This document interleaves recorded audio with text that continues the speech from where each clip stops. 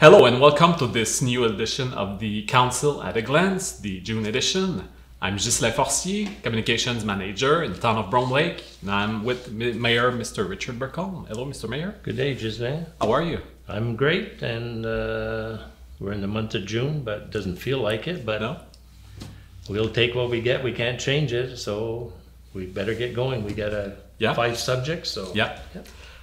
First subject, Mr. Mayor, there's a personal movement in the Town of Registry and Legal Affairs with the departure of Edwin John Sullivan and the nomination of Owen Falcaro.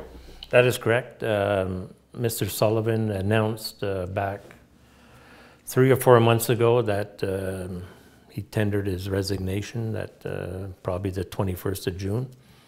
And I would just like to comment on Mr. Sullivan. I'd like to thank him for his 7 years of work here in the Town of Brome Lake. He was a person who was very meticulous in his work, but very loyal and devoted, and we appreciate that, and we appreciated him. So it was great working with him, and we wish him all the best. And for us, I had worked with him for 6 years, since 2013, the first council and my first mandate. So, you know, he made other choices in his life, and he's going. And so last night we announced by resolution that we're hiring Owen Falcaro to replace him. Owen is a local here for the last maybe 15 years or something like that. He has a private law office himself. He works by himself. Is situated here on Lakeside in the front, and we meet him all the time, and it's great, and we welcome him to our team, and it's great to hire somebody local, and so that's great. We're all very pleased with it. Yeah. Also, Mr. Mayor, the council mandates the town administration to explore possible avenues related to glass recycling.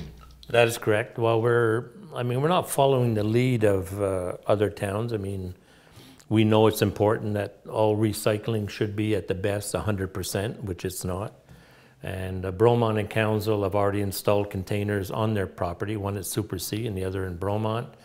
And we've decided to do the same thing. So keep your glass here, please, because the tonnage belongs to Town of Brome Lake, and we get money back for the tonnage.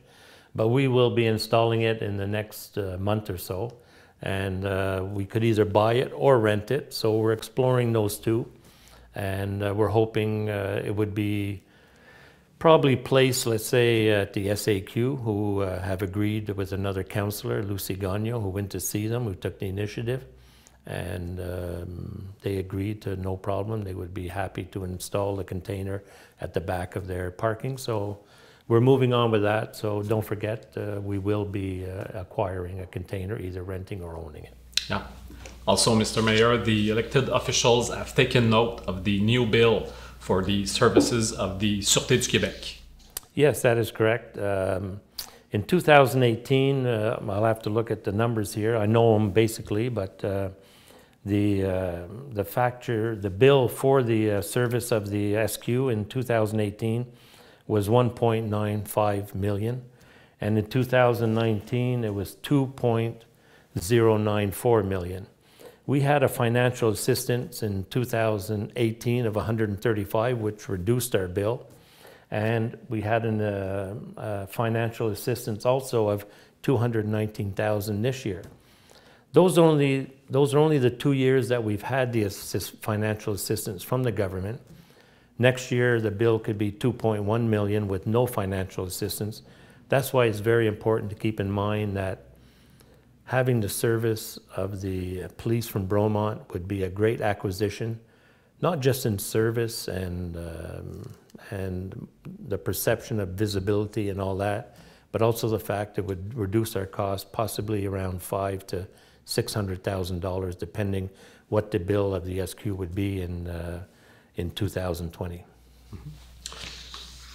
The town is providing a financial contribution of $7,500 to each of the 2 schools on Lac-Brome territory.